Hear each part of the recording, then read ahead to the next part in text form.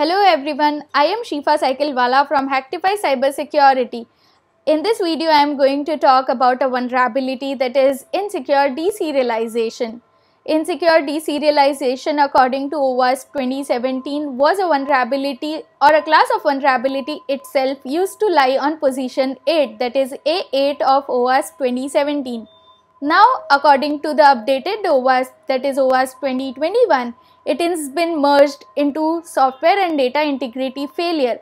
Again lies on the position 8, that is A8 of OWASP 2021, named as software and data integrity failures. Now, before going into insecure deserialization, I would like to let you know about the process of serialization and deserialization and why it is required so.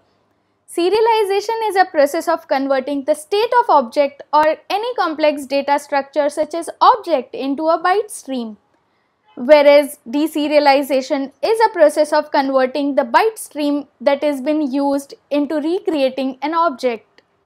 Serialization is used when the need arises to send your data over a network or stored in a file. By data, I mean objects, not a normal text.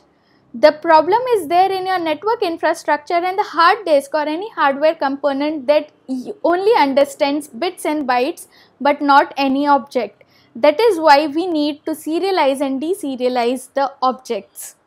The main purpose of serialization and deserialization of object is because we need to save the state of object in order to be able to recreate it whenever it is required.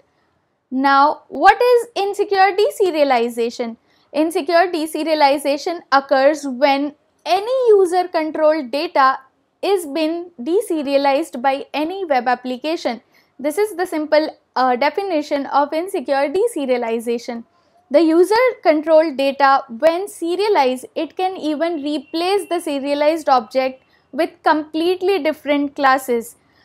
This is where the vulnerability occurs. Insecure deserialization is also known as object injection. This enables the attacker to manipulate any serialized object, and attacker can pass harmful data into the application code. So now how to identify that the data is been serialized, the user passed data is been serialized. So in order to find out that whether the data is been serialized, you need to see or analyze the passed data into the website and try to identify that anything that looks like serialized data or no. This serialized data can be identified very easily if you know any of the programming language. For example, in PHP uses the most human readable string format. So in order to understand, it becomes very easy. You can see onto your screen that how a object and the attribute looks like in PHP. For example, in PHP, serialization format is mostly human readable string format, which becomes very easy for us to understand, with letters representations the data type and numbers representing the length of each entry. You can understand from the example given below, that is, user is an object with two attributes, name and is logged in. This is how you can identify. When this data is going to be serialized in an object, maybe look something like this onto the screen. The below object can be interpreted as follows. O4, that is user, USER, user has 4 characters, that is the reason we are using object 4. Then we have 2 attributes, that is the reason this 2 is there. S4, that is NAME name, it has 4 characters, string characters, which is the attribute. Then we have S5, that is SHIF is Shifa, the value of the first attribute. Then we have is logged in, that is S10. If you calculate is logged in, the spell of is logged in, it's equal to 10 characters. Then we have B1, that stands for a Boolean value true. This is how you can interpret this code. If you are doing white box testing and you have access to the code, then you can find out some methods such as serialize and deserialize in PHP. In Java, it is a bit difficult to find out, but still you can identify the serialized data. Java objects always begin with the same byte, which are encoded as AC and ED in hexadecimal and RO0 in base 64. You can also check out for some classes which implements the interface, such as java.io.serializable can be serialized and deserialized. If you have access to the source code, then it becomes super easy for you to identify whether the interface is been implemented or no. If you have access to the source code, then you can also check for a method, that is read object method, which is used to read the deserialized data from any input stream in Java. Enough of talking, now let's go into the practical to see how you can perform insecure deserialization. For this particular video, I am going to use Swigger Labs to show you the demonstration on insecure deserialization, because Swigger Academy has shown some amazing test cases scenarios for insecure deserialization vulnerability, such as insecure deserialization can lead to privilege escalation, insecure deserialization can lead to authentication bypass, and so on. So we are going to see in practical that how you can perform insecure deserialization and find out whether the object has been serialized or no. So let's go to the first lab and see how it works. Okay, so I am on to the portswigger.net website. Into the section Insecure Deserialization, I am going to use this lab, which is the very first lab, to show you the demonstration of insecure deserialization. This lab is based on session mechanism, which is vulnerable to privilege escalation, as can be seen from here.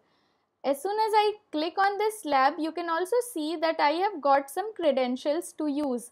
I am clicking on access this lab. As soon as you click on it, it is going to load and get you onto the second screen, which is this. We like to shop, and here you can see different shopping cards, and I'll click on my account. As you have seen that we have the username and password, the dummy username and password which you can use. I am already logged in into my user, as you can see from here, and I have already solved this lab previously. So it's saying congratulations on solving this lab, but to show you again, I am going to intercept the request, turning on my burp, which is already configured. I am reloading this page to get the request on my burp suite. As you can see, I got a request with the endpoint my account ID equals winner. Now, as you can see that I have also got the cookie. You can see onto the right hand side of the burp suite, there is inspector. So which you can turn on. You can just click on inspector and you will see a window like this. The window will show you the selected text, the decoded form, as well as the session cookie. So the value that I have selected you can see from here, and also it is smartly decoding the values that I have selected, and you can see it's exactly the same format which we have seen previously. So now what I am doing is, as you can see, B:0, which I am assuming is for admin accounts. 0 I am assuming can be for normal user account. So by changing the value from B0 to B1 will give me some admin access. This is what the lab requires, the privilege escalation. So you can see from serialization that B0 can be a boolean value for a normal user and B1 can be a value for admin user. Now as soon as you click on apply change, the selected value will automatically be changed to this changed serialized object, as can be seen. Now I am forwarding this request and I am going to turn off the intercept to show you. As you can see, I am able to see one more tab onto my screen, that is admin panel. Firstly, it was not present as a normal user, but now it is there when I have admin access. Now I am going to turn on the intercept again and going to capture the request of this admin panel to see what happens.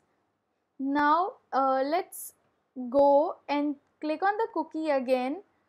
Check out from the inspector about this cookie. Again change and get the admin access yourself. Click on apply change, forward the request. Again forward the request and turn off intercept. So as you can see that we have got the users, the list of users which are there. from the admin panel. Now as you can see, there was a need to delete Carlos user, but for now I have this only user left because during testing I deleted the first user. So now what I can do is I can delete this user and show you that how it works. So I captured the delete request. Now I am changing the username for you, that is Carlos. Now again I need to become the admin. I'll apply changes, forward the request, turn off intercept, and you can see that the user has been deleted and this lab has been solved. There is one more way of doing the inspector thing to find out the cookie. So now what you can do is, I'll just show you by capturing the request once again. I'll just go turn on intercept, capture this my account request, and here you can see that I am just sending this to repeater so that I do not miss this request. And here you can see this cookie, this session cookie. I'll just select this. I don't want to do it from inspector this time, so instead what you can do is you can just send it to decoder and you can do it manually. Now we can click on smart decode. It is going to select the decode option automatically, or you can do it yourself by selecting decode as URL. And now again we are going to do one more time decoding, that is base 64, and this is how I again got the very same serialized object which I have seen previously with the help of inspector.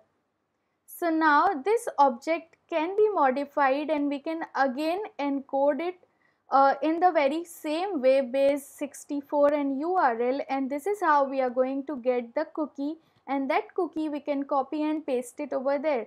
So to avoid this manual method, we have a smart option, that is using the inspector element, and that way we'll be able to do it quickly. So I hope you understood this, that how to solve this particular lab from port Swigger.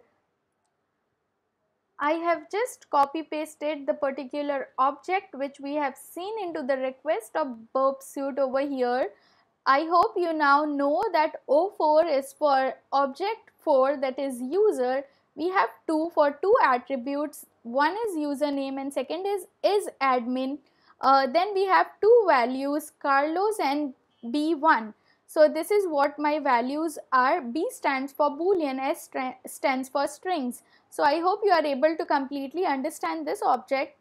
Now as you can see from the piece of code, it says user equals unserialize the cookie which we have modified with the help of burp suite, and we have changed the boolean value from 0 to 1. So now in the second line it is checking whether is admin equals true. Is admin is the attribute which is values is boolean, and we have changed the boolean value to 1 which is equal to true.